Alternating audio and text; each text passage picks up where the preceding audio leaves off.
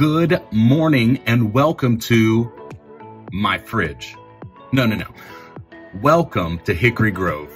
Hey, we're so glad that you guys are with us today. You could have been anywhere else, but you chose to worship here. If today is your first time worshiping with us, thanks. Thanks for coming to check us out. And we would love to connect with you. If you could just text the word welcome to the number on the screen below. Yeah, that one right there. So here's what you should expect today. Expect that we're going to have fun. Expect for your kids to be engaged. Expect to worship God through songs and expect God to challenge you through scripture and how it applies to our lives today. Hey, I can't wait to continue to worship with you. So let me grab a few snacks, cheese stick, sparkling water, and let's get ready to worship. Bye, guys.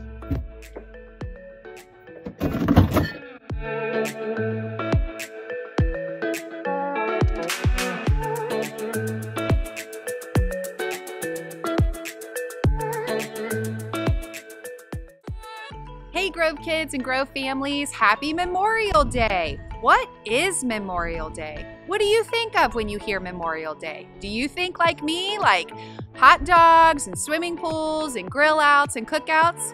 That's what I think of when I think of Memorial Day.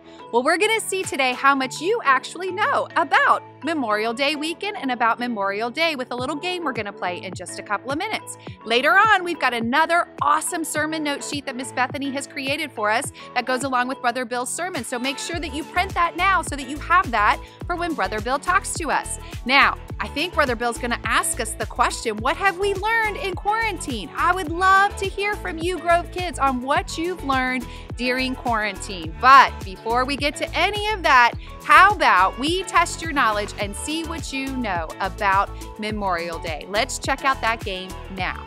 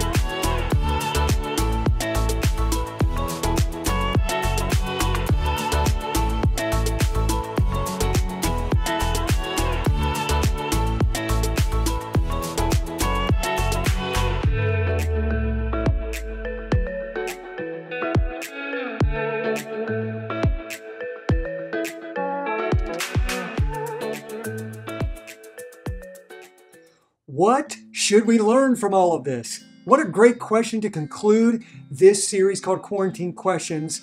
And what your answer might be could be as something simple as, well, I'm going to wash my hands a lot more often for the rest of my life, or I'll never eat a bat, or who knows what yours might be. But I do believe there's some lessons that we're learning through this quarantine. You know, we're celebrating Memorial Day tomorrow. And when I think of Memorial Day, I think of the power of remembering. It's a time when we remember loved ones that have passed away that are dear to us. It's a time when we remember soldiers who gave their all so that we can enjoy the freedoms that we have today. I'm hoping that long after the great quarantine of 2020 is in our history books, that there are things we will remember about the quarantine that stick with us. I believe there are lessons to be learned. And so as we think about this final quarantine question, what should we learn from all of this? It is my hope and prayer that you remember this one important answer to that question, which we will talk about in just a few moments.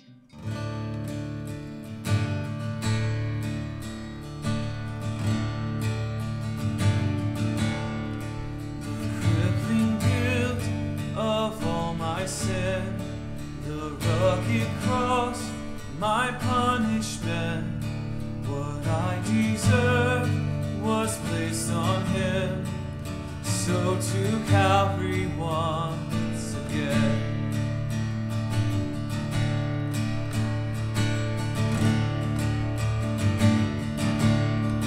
The crown of thorns, a cry of pain, between two thieves, that place of shame, the wrath of God with no escape, till Savior Jesus made a way.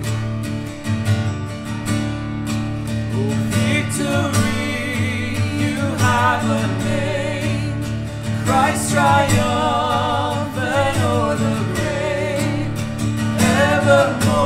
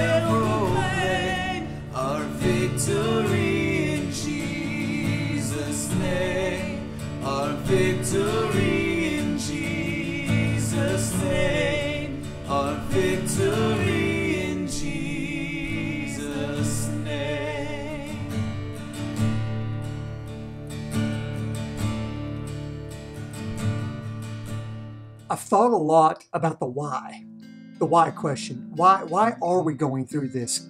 What might God's purpose be in the midst of this quarantine? In what way is God redeeming what we're going through for His grand purpose? It basically is another way of asking our quarantine question. What should we learn from all of this? What's the point of all of this?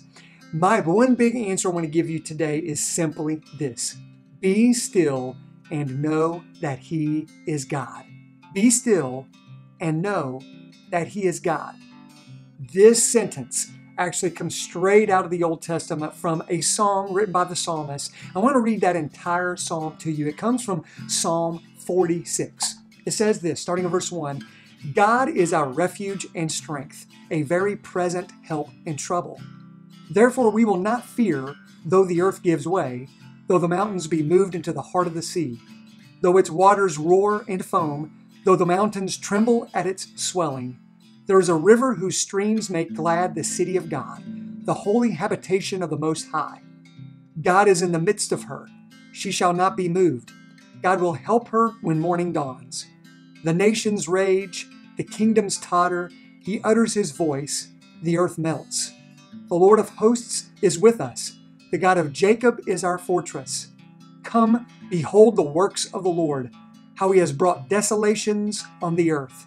He makes wars cease to the ends of the earth. He breaks the bow and shatters the spear. He burns the chariots with fire. Be still and know that I am God. I will be exalted among the nations. I will be exalted in the earth. The Lord of hosts is with us. The God of Jacob is our fortress. I'm telling you, that is such a powerful psalm in the midst of our quarantine right now, because doesn't it describe in some ways what we've been dealing with? That yes, it seems like kingdoms are tottering, nations are raging. It feels like suddenly everything has ceased. It says there right before he says, be still and know that I am God. I have broken the bow and shattered the spear. I've made all wars to cease. Doesn't it feel that that's what's happened in the midst of this quarantine? God has lived out this psalm right here on planet Earth. I'm blown away at the power of a tiny little microorganism that is officially called SARS-CoV-2, what we've been calling the coronavirus. This small little microorganism, this fast-producing, devious, mean little thing that's so contagious, has caused planet Earth to just hit the pause button. Have you seen it? I've often had conversations with my wife, Sherry, in the midst of this quarantine, and we will stop and say, if it was not for the quarantine, we would be doing this right now, or we'd be doing this week. This is what would have been scheduled. My wife is a chorus teacher, and spring is the busiest time of the year for her. It's when there's competitions and final concerts of the year. There would have been trips to Kings Island, Pigeon Forge, Chicago, all canceled as a part of this quarantine. My wife was going to be directing a musical, The Wizard of Oz. That too got canceled as a result of this quarantine. We talked about all that she would be doing. And then, of course, in church world, Easter happened during the quarantine. And that's one of the busiest times of the year for ministers and churches and church staffs. All the things that go around that. As we thought about all the things we would have been doing if we weren't under a quarantine, I'll be honest with you, I felt a little tired just thinking about it. All the stuff we've been doing. We have been running hard and running hard and running hard. You know, the best visual I can think of for what I've personally experienced during this quarantine, it's as if God unplugged my treadmill. This fast-moving conveyor belt that I find myself on throughout my life, where I'm constantly going and going and going and going. And sometimes I'm not really moving, but I'm going. I'm going through life. I'm doing all the things that we just always do, right? We're always going here, doing that, having these kinds of meetings, making this paycheck, accomplishing these tasks, and then we wash, rinse, and repeat, and we do it over and over and over again. But because of this one tiny microorganism, everything seemed to stop. My treadmill got unplugged, and then now what? We tried to figure out, now what do we do with our lives with all of this slowdown, with all of things that we normally do just being canceled? What do we do? How do we adjust? You know, when I look back on these first 11 weeks of the quarantine, I can see some pretty cool things that have happened, actually. I've probably started more reading plans on my Bible app than I ever have before. I video chatted with my parents for the first time ever. My life group, we met probably more and more consistently than ever during this quarantine using Zoom. And I think about all the dinners I've had actually at the dining room table with my family, time with family. I mean, really good time with family, walks outside, a bike ride with my wife, which hasn't happened maybe in years, maybe decades. these are things that have happened during the quarantine that I'm hoping I'll look back on and remember as a time that I actually slowed down, that God told me to be still and to know Him, to be still and to actually know Him, to seek Him, to talk to Him, to pray to Him, to lean on Him like never before. Well, that's exactly what's happened during this quarantine. And I hope that that's what's happened with you. In just a moment, I want to share with you the tale of two sisters, two women, one who refused to be still and one who chose to be still. And it's in looking at their story that perhaps you yourself can find this answer, be still and know that He is God, to actually become life-changing today and for the rest of your life. Hey, what's up, everyone? Good morning, especially to my Grove Youth Middle School and High School students. I hope that you guys are enjoying worship so far with your families and having a great morning so far. Please remember to stay connected with us online. You can follow us, especially on Instagram, YouTube, and Facebook at Grove Youth NKY for all of our content that we're posting every day on there. But I want to take just a minute today to tell everyone about a special event that's happening at our church on the first Wednesday of June. That's Wednesday night, June 3rd. We're going to have a special graduate recognition and celebration drive-through experience at our church that night. We are so proud of this class of 2020, our graduating high school seniors and college students. We love these guys and gals. We couldn't be more proud and excited for them. But of course, this year's a little wonky. It's a little different because of everything that's going on. But that doesn't mean we're any less proud of them or excited to celebrate with them. So what we're going to do is we're going to set up our parking lot. We're going to have grads and their families there in parking spaces spread out, respecting social distance and keeping everyone safe. We're encouraging them to decorate their cars with the name of their graduating high school or college student, and then decorate it however they want to see fit. Think of like trunk or treat only for graduation.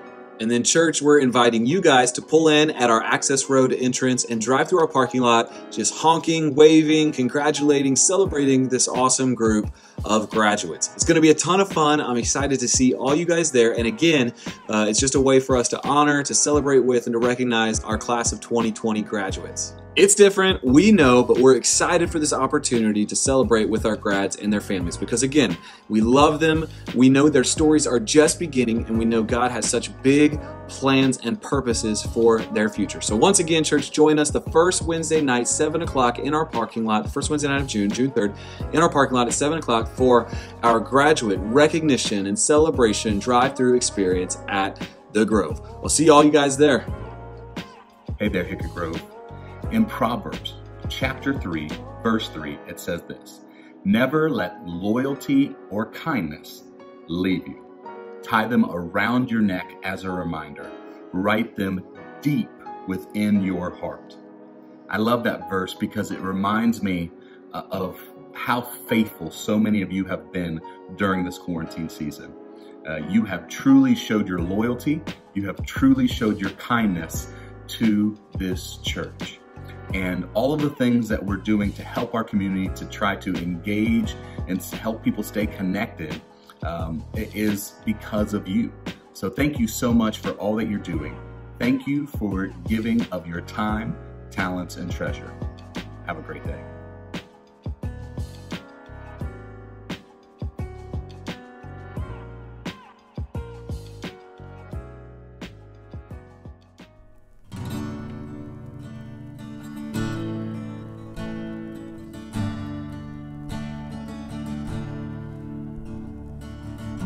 Before I spoke a word, you were singing over me. You have been so, so good to me. Before I took a breath, you breathed your life in me. You have been so, so kind to me.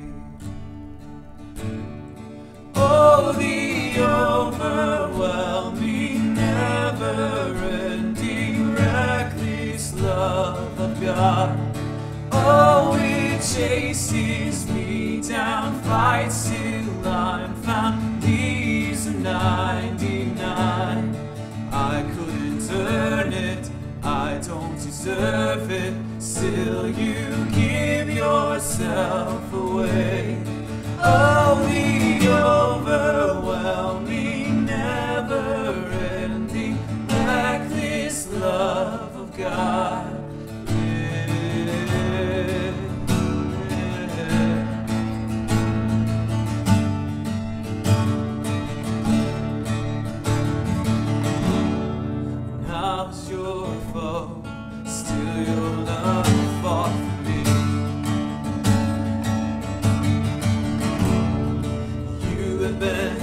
So good to me.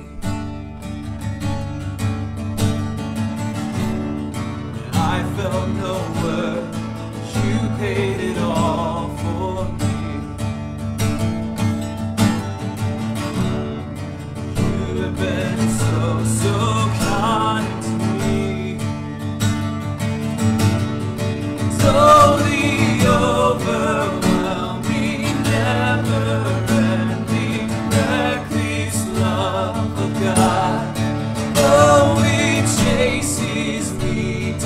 fights till I'm found, leaves a 99.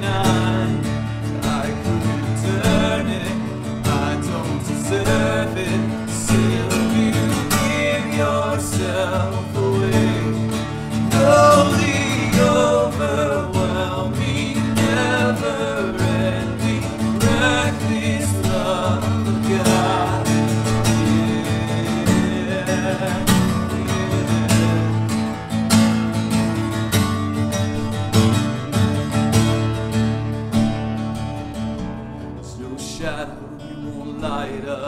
Mountain you won't climb up, coming after me. There's no wall you won't kick down, lie you won't tear down, coming after me. There's no shadow you won't light up, mountain you won't climb up, coming after me. There's no wall you won't kick down, lie you won't tear down, coming after me. Oh, no, no, no, there's no shadow you won't light up, mountain you won't climb up, coming after me. There's no wall you won't kick down, lie you won't tear down, coming after me. Oh, no, no, no, there's no shadow you won't light up, mountain you won't climb up, coming after me. There's no wall you won't kick down, lie you won't tear down, coming after me. Oh, the overwhelming, never-ending, reckless love of God. Oh, it chases me down, fights till I'm found, leaves a 99. I couldn't earn it, I don't deserve it, still you give yourself away. Oh, the overwhelming, never-ending, reckless love of God. There have been times that I have said, we've lost a lot during this quarantine. And that is true. Milestones have had to be celebrated with great creativity, if celebrated at all. People who have had to do funerals during this season have had to do them with such small crowds and so many people not getting the closure they normally would get. There are folks who have lost income, lost the ability to put food on the table in ways that I can't even begin to comprehend. But some of the things that I feel like I've lost, when I start really thinking about it, I wonder if I've really lost that much. And I wonder, even more so, what I've gained as a result of this quarantine. The slowing down, the being with family more, the thinking about and relying upon God like never before. Those are good things. And it reminds me of Martha versus Mary, if you will. Martha versus Mary. Well, these aren't prize fighters, but this is two sisters who took two different paths when Jesus came into their home. I want to read to you briefly their story in Luke chapter 10, starting in verse 38. It says, "Now as they went on their way, Jesus entered a village, and a woman named Martha welcomed him into her house. And she had a sister called Mary, who sat at the Lord's feet and listened to his teaching. But Martha was distracted with much serving, and she went up to him and said, 'Lord, do you not care that my sister has left me to serve alone? Tell her then to help me.' But the Lord answered her, 'Martha, Martha, you are anxious and troubled about many things, but one thing is necessary. Mary has chosen the good portion, which will not be taken away from her.'" When I read this story, I can't help but think of the Brady Bunch episode where it's Marcia, Marcia, Marcia. Well, this is Martha, Martha, Martha. Martha is doing all the work. She's taking care of all the needs. She's treating her guests. She's being a wonderful hostess. And there's her sister Mary just sitting at Jesus' feet, taking it all in, having a great time. And so she goes and tells on her, goes up to Jesus and says, "Will you make her help me around here? I mean, can't you see there's a lot to be done here?" And, I wonder if she thought, this is going to be really good. This wonderful rabbi, perhaps the Son of God, going to get onto my sister and get her helping me. But his answer was, she chose what was best. Mary chose the best portion. Mary chose the best option. When we're faced with the choice of the rat race of life, keeping things going, accomplishing tasks, at the end of the day, what really matters most? Those accomplishments, those tasks that we have checked off, so many of those tasks that rule our days before the quarantine, or those moments where we stopped and we sat at the feet of Jesus and we just soaked him in. We just soaked up life. I'm reminded that some of the best things in life happen slowly. The marinating of meat, for those of you guys who like to grill a good steak or a piece of chicken, you know what I'm talking about. That wonderful grilled piece of meat didn't become wonderful just because of our grilling prowess. It started in the refrigerator as it marinated in those special seasonings and spices. That's when it started. Some of the best things in life happen slowly, carefully. A beautiful sunrise, a beautiful sunset, the beginning of a friendship, the slow growth of this lifelong commitment between a man and a woman called marriage. These things don't happen fast. They happen slowly. They happen with time. In fact, some of the best things in life that I can think of cause us to have to slow down, take it in, and experience it and savor it. That's what life was meant to be like. And I wonder if one of the great redemptions of this horrible disease called COVID-19 is the fact that God hit the pause button. He did break the bow and shatter the spear and make all wars to cease, and he shook up kingdoms and nations. He spoke and the earth melted. And he says these words to us: "Be still and know that I am God." Because what's more important than that? Jesus invited us into a different kind of life, and it's so easy to forget that. Even pastors like myself, we get so excited and ambitious, and we just want to win the world with the gospel, and we want to lead a great church and lead a great life for others. And when we do this, sometimes we become like Martha, running around like crazy, doing all these things while our souls wilt. Because the only way we can become what God wants us to be is to stop and to be still and know that he is God.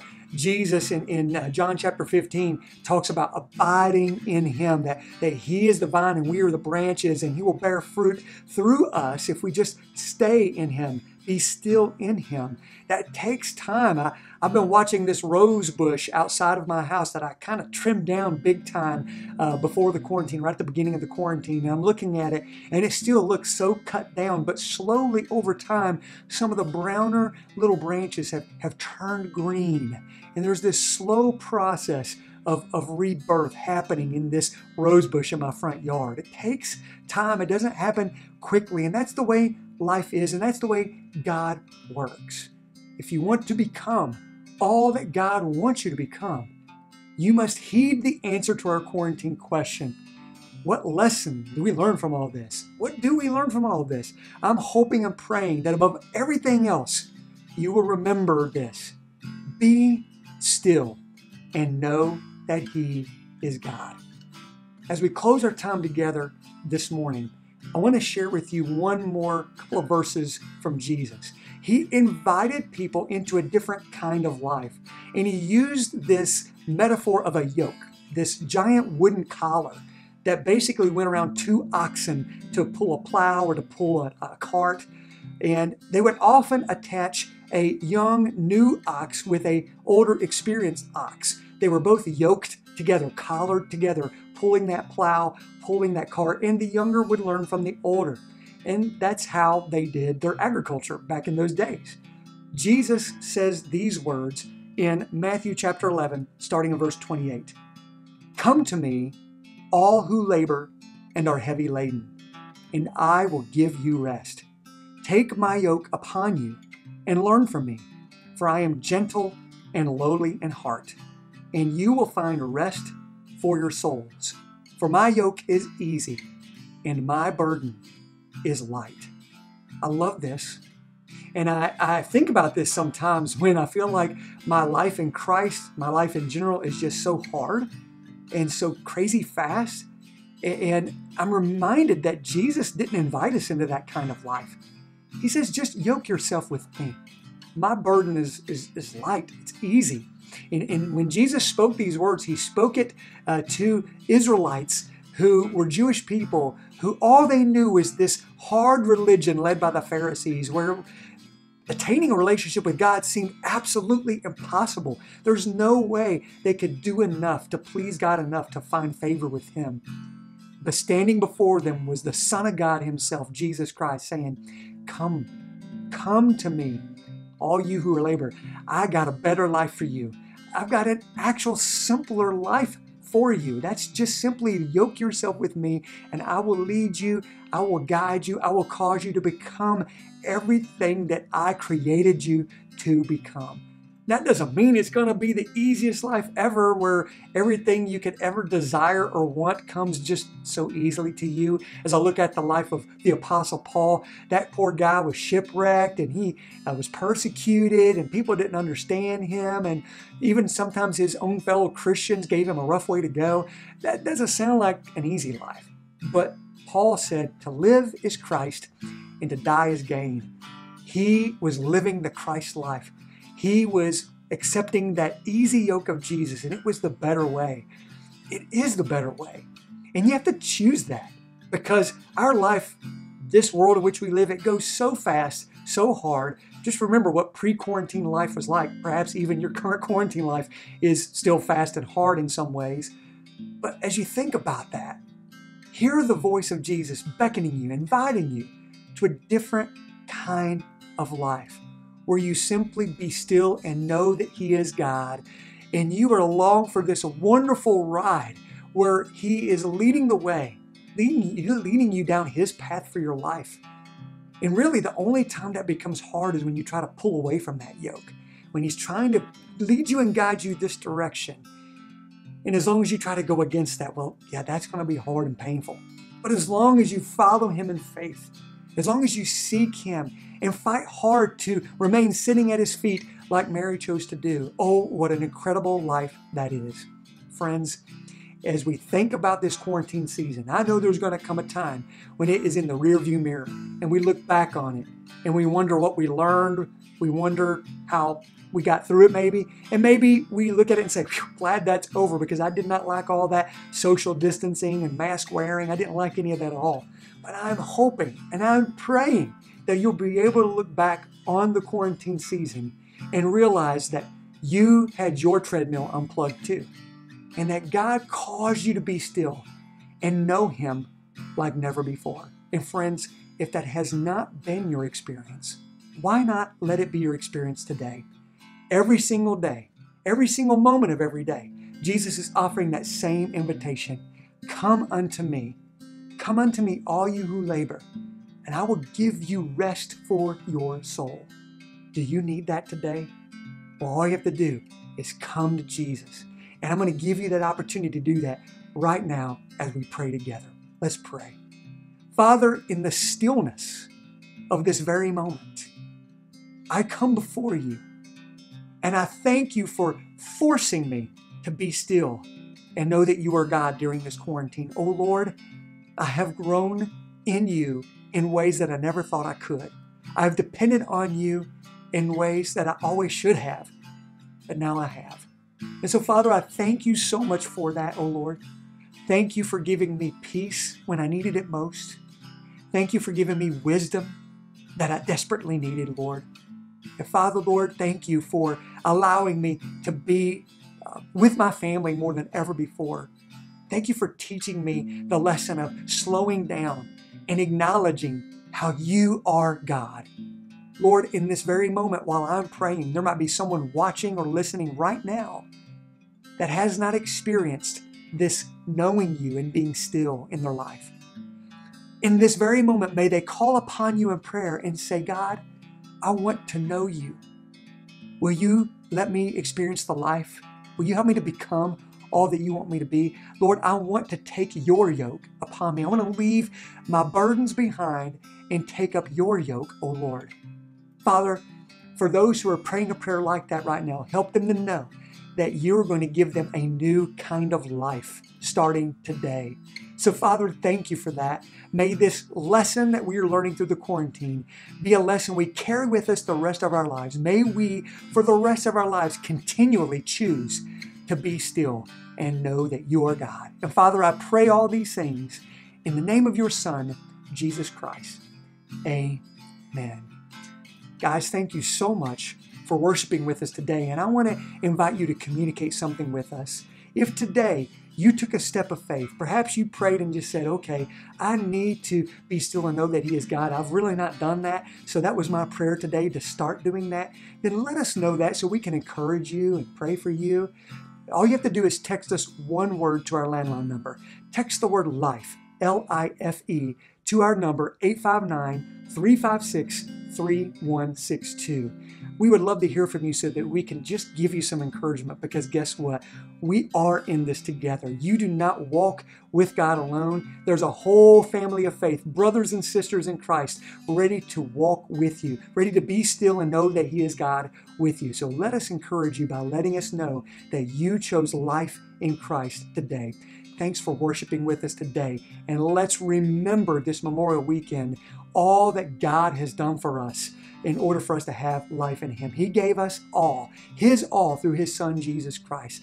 Let's continue to be still and know that He is God.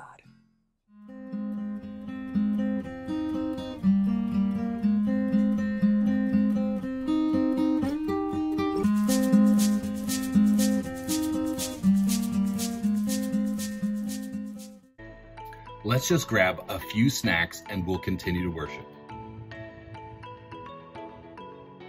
Pickles and syrup, barbecue sauce and jelly, sour cream and soy sauce, carrots and spaghetti sauce, salsa and hot dogs.